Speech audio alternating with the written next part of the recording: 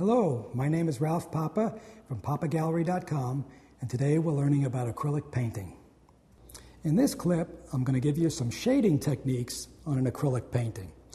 We have basically the tree here with a background of a sky and the green grass, but we don't have an accent of where the light is coming from. So one of the things when you're going to do shading is first figure out which way the light's coming from. In this case, I'm going to assume that the light's coming from over here, almost where my face is, so that this side of the tree will be highlighted in a brighter color.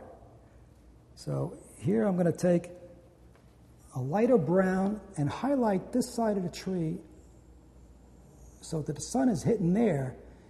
And also we'll probably have a little bit on the underside of these branches, maybe out here, a little bit on here. And then we're going to darken the other side of the tree because the sun would be hitting it less over there, so we can take this side and create, just dragging the brush down with the acrylic brown paint on it and darkening that side. We can darken some of the branches on this side of the tree where it's not getting the light. And then the only thing we didn't have now is the shadow. We have to cast the shadow of the tree going that way, and you're going to use a darker color of the green grass for that.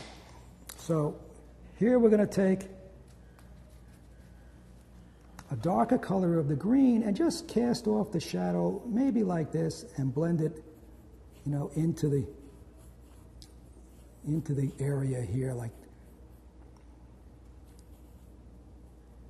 suggesting that that's the shadow of the tree, with the sun hitting it on this side, casting a shadow there, and we got the highlight on the left side.